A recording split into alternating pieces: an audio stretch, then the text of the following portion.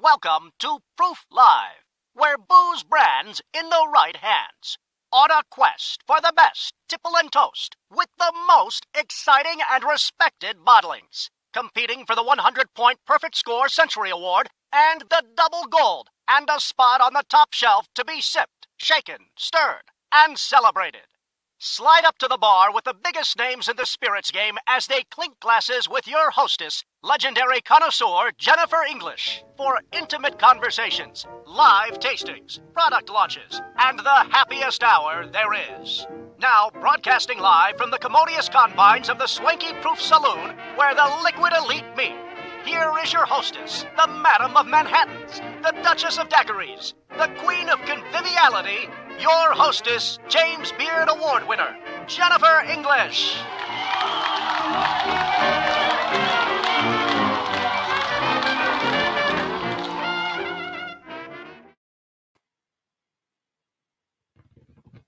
Well, hello, everybody. I'm Jennifer English, the editor-at-large of Proof, the magazine, and host of Proof Live.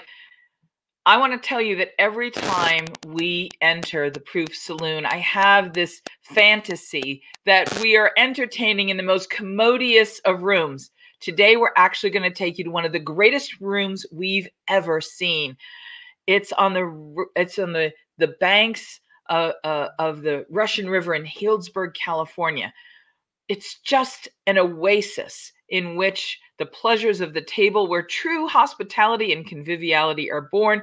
And as we celebrate the introduction of another Century Award winner, that's a 100-point wine winner in this instance.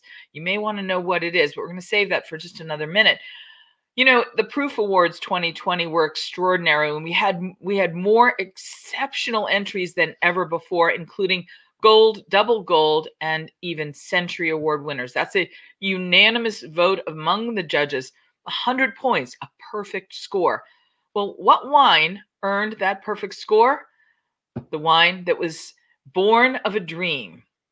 The dream was Barefoot Cellars. And the winemaker who produced this extraordinary wine was hired by our next guest. The visionary pioneer, Michael Houlihan, joins us now from the greatest room I've ever seen. Michael, how are you? Thank you, and welcome. Look at the space you've created for hosting parties and clinking glasses. My goodness, if I were going to make a movie about the greatest party that ever happened, it would take place in a room that looked very much like that. You know, Bonnie and I were environmental determinists, and you know, when we had Barefoot and we built it, we would bring our distributors here, and Jennifer Wall would put on a winemaker dinner for them. And these people came from all over the world, and you know, they usually go to wine tasting rooms and see barrels and pumps and, you know, vineyards and crush pads. And we would just bring them here and let them run around outside barefoot, you know, on our beautiful estate, and enjoy a wonderful meal and enjoy wines and listen to Jennifer here in this room. Michael, the idea for Barefoot, as you just hinted at, is about freedom and ease and conviviality. Would you talk a little bit about the dream before the birth of the company and the wines? There had to have been a dreamy concept. How did that dream get born? Well, you know, Bonnie and I are both urban refugees, and I came from San Francisco and she came from Portland. And in our lifetime, we watched our cities get infilled, and we watched the perimeters of our cities get developed. And after a while, you had to drive 50 miles just to get out of town. Yeah. But there was this wonderful oasis here in Northern California that was just about 90 miles north of San Francisco on the Pacific coast. It's called Sonoma County. And we moved here, not for the wines, but we moved here for the lifestyle. And we moved here independently, and we met here. But of course, when you're in the wine industry or anywhere near it, you get sucked into it. It's like a vortex. So, you know, we were both consultants, and Bonnie was working for a vineyard owner who was owed $300,000 by a winery that had just declared bankruptcy. And I had worked for vineyard owners, helping them subdivide their property and work with the government because that was my background. Well, I went to this winery to try to collect, and the only thing I could get out of them was goods and services. So the goods were bulk wine, Cabernet Sauvignon and Sauvignon Blanc, and the services were bottling services. So in other words, instead of dollars, we got bottled wine. It had no label, it was just bottled wine.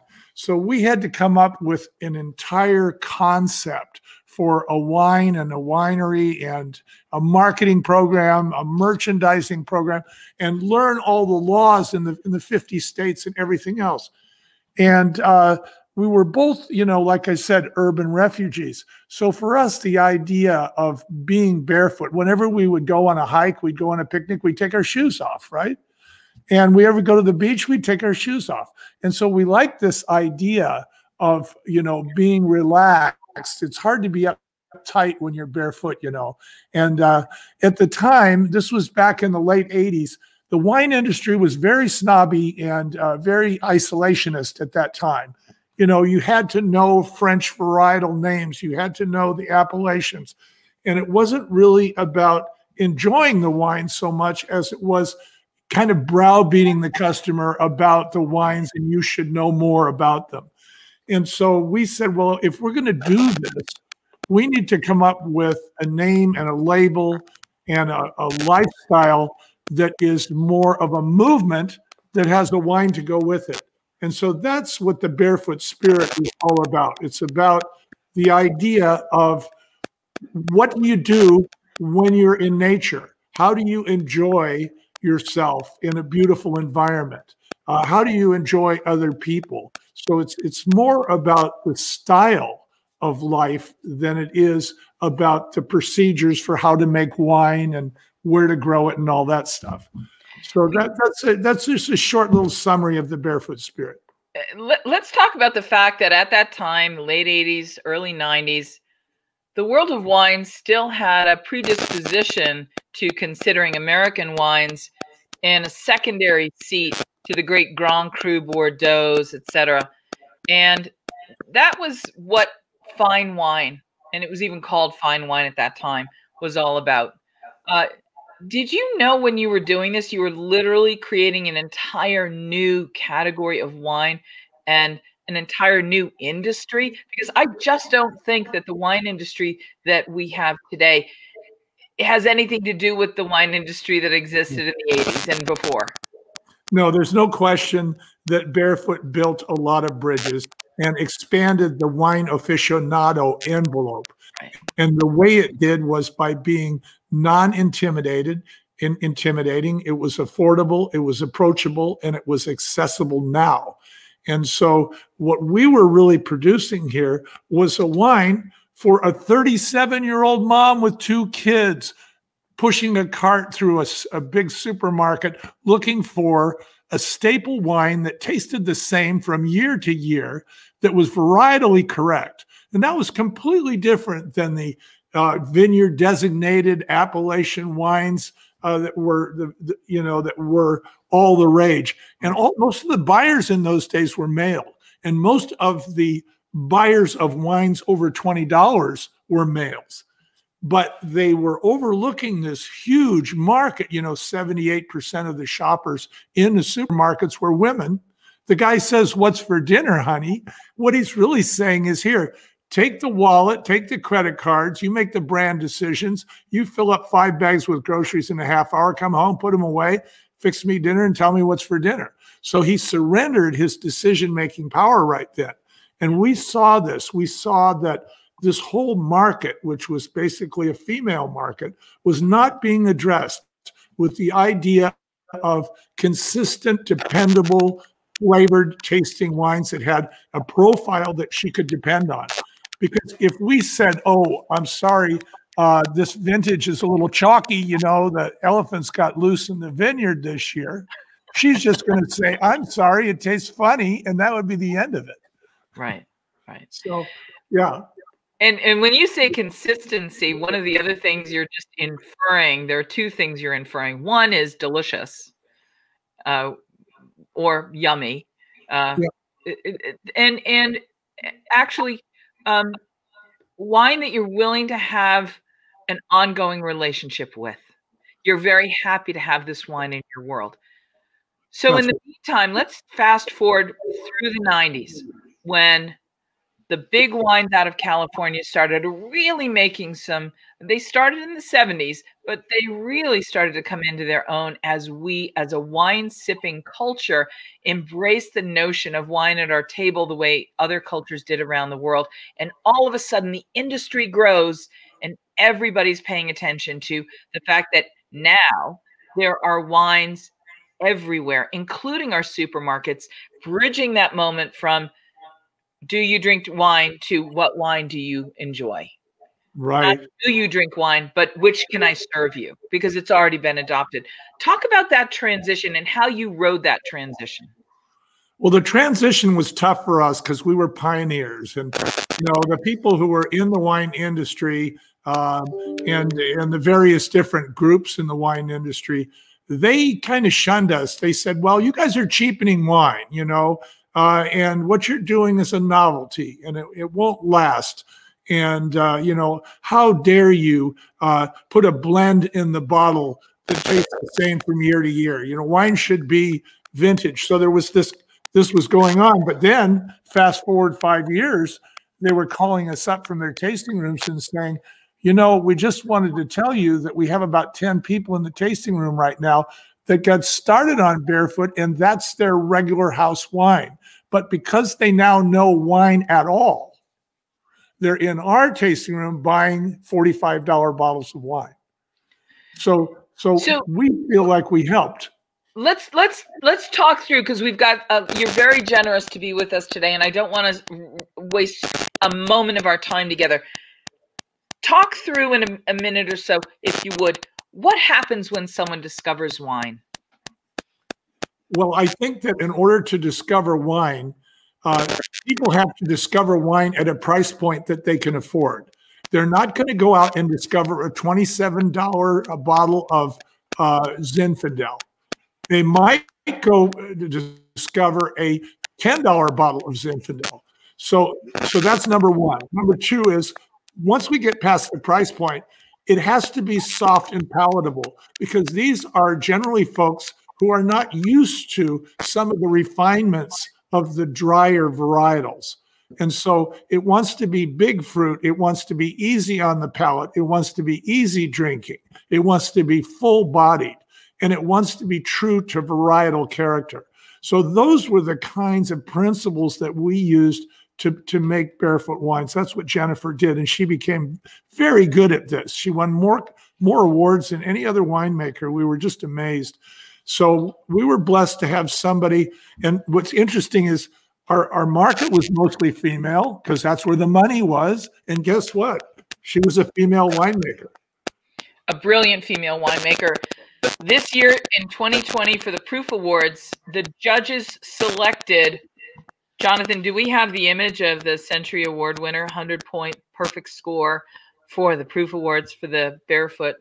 Have you got it there? There it is. 100 points, a perfect score. Michael, I'm going to say congratulations. And I want to explain that, in fact, you sold the company to the gallows, but let's put that back up.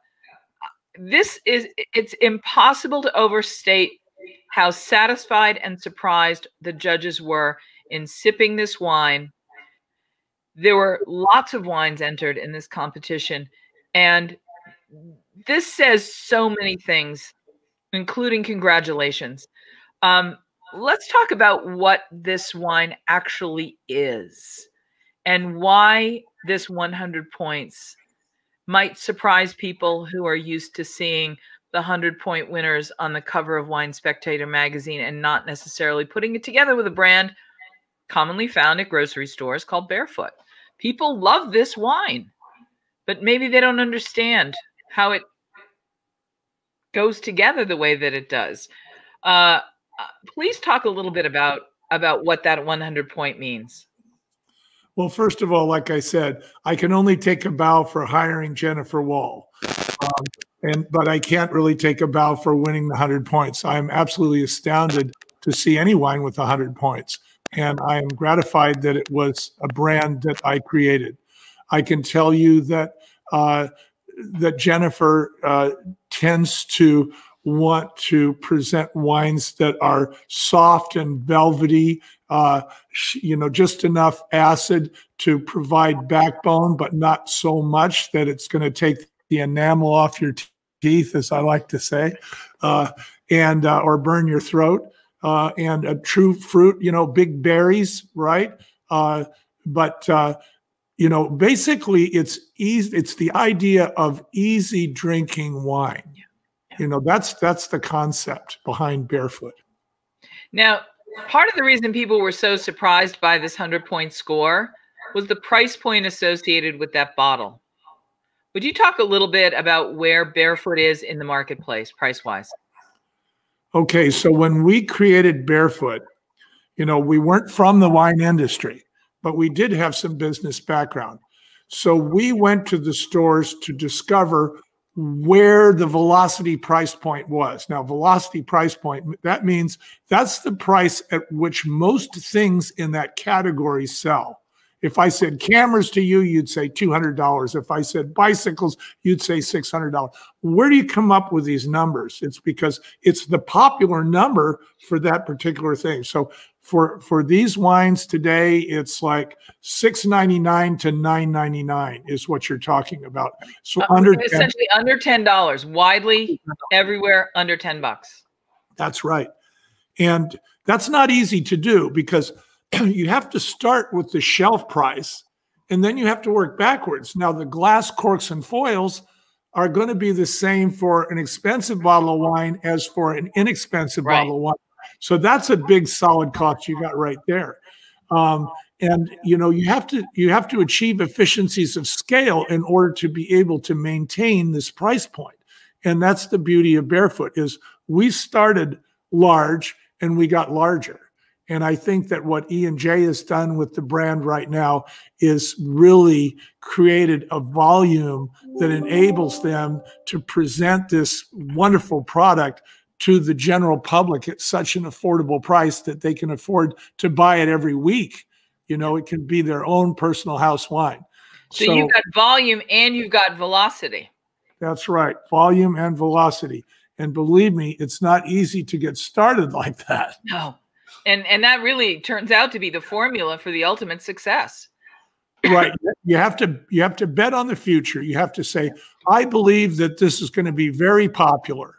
And, you also have to kind of hold your belt really tight and be undercapitalized for like the first 4 or 5 years until you achieve that market share. We didn't even, under our watch, we only really started to get big in the year 2000. And by 2003, 2004, we were in all 50 states. We were in thousands of supermarkets. We were in 28 foreign countries. This begs the question, and we now know the answer, but how do you produce that much wine? Well, I'm sure it's a staggering number at this point. It is staggering. Like I said, the way we got started was we traded for debt, and the debt was $300,000. So you take the $300,000 and you convert that into wine bottles, and you wind up with 18,000 bottles. Wow. Well, 18,000 cases. So that's times 12. So that's a lot of bottles. So now you have to sell that in order just to break even. So what we did is we started to look at the business and we said, the most important thing is quality control and sales and accounting. Because if you're making a mistake in your business and you don't know it for 2 months, it's too late. So you have to stay on top of the numbers.